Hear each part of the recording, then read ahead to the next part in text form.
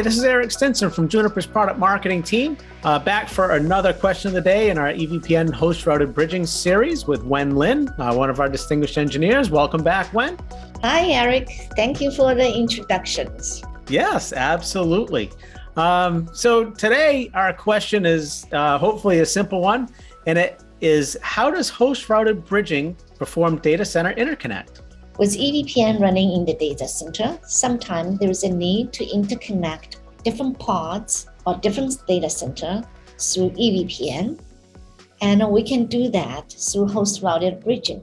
So today I'm going to talk about a case where for each part or data center need a data center interconnect, there is a no layer 2 stretch across the parts or data center. EVPN host routed bridging not only support layer 2 EVPN routing and bridging, and also support layer 3 EVPN through EVPN type 5 to interconnect different parts. One of the worker nodes or the compute node running EVPN in the pod will act as a data center gateway, and the CIPD will establish eBGP sessions between the gateways among different parts. And we're using EVPN type 5 to interconnect parts or data center together and achieve data center interconnect for EVPN.